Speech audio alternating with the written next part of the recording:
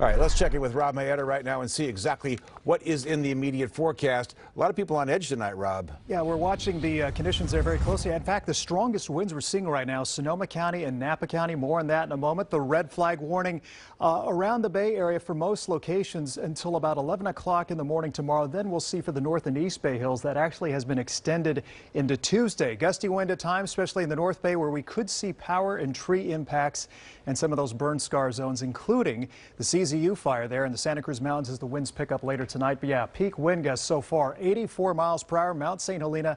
That is where we're seeing some of the strongest wind gusts right now, and humidity numbers, Santa Rosa, Napa, and Livermore into the single digits. So as we head towards tomorrow morning, it will be a gusty start, more wind to start the day with 40s and 50s as we get the morning started. And then hazy skies, might see smoke from fires burning in the northern end of the Sacramento Valley, spilling back to the Bay Area. So you might notice the haze in the skies with temperatures in the 70s for tomorrow. So now the hour-by-hour outlook in terms of the strongest winds we're expecting.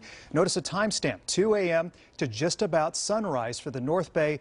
Most of the stronger gusts here in purple, above 45 miles per hour around the hilltops. Then by 5 o'clock, we should see those wind speeds ease up across the valleys. Now notice the Santa Cruz Mountains, 4 a.m.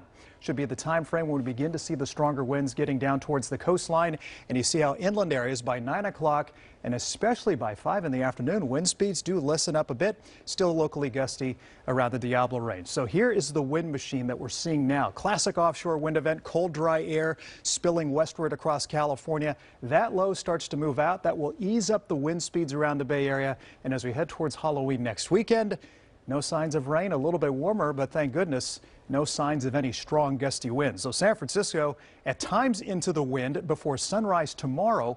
But notice the wind speeds backing off as we head towards the middle part of the week. Numbers rebounding as we head towards next weekend. And for the valleys, we do think, and the mountains, still gusty, high fire danger into Tuesday morning for the North and East Bay Hills. Then less wind, chilly temperatures. North Bay valleys could see some 30s and 40s here. Then as we head towards next weekend, of course, it's Halloween. Temperatures starting to climb on up. A little bit of good news for you. Time change next weekend, which means we get the extra hour of sleep next Sunday. Something to look forward to after the fire danger and high winds we're seeing into Tuesday morning. I was going to say, finally, some good news, Rob, that, you know, has nothing to do with the weather, but... But what's interesting is Rob is here in the studio for the first time since like March because he was concerned there was going to be a power outage at his house. We had some very gusty winds out there, so he made the decision, socially distant from my chroma key wall, to come in. That's a good employee right there. That is a star employee. He's the best. All right, thanks so much for joining us. We'll be back.